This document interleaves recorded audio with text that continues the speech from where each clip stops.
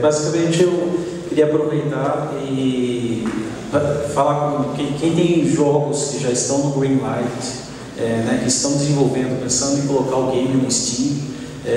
O Uol Boacompra é a principal ferramenta de monetização para a plataforma aqui na América Latina, né? Então a gente está... O próximo passo do portal agora é abrir um espaço para os desenvolvedores independentes, para quem tem um projeto legal, queira colocar dentro do nosso portal, a gente vai ter um espaço dedicado a esses desenvolvedores, tá? E aí, não só no Brasil, mas também a gente tem uma força muito grande no México, na Turquia agora, acabou de começar as operações com eles lá. Então, para quem conseguiu colocar o jogo no Greenlight, entre em contato com a gente depois. Tem algumas empresas que a gente tem atuado na área de investidor anjo também, né?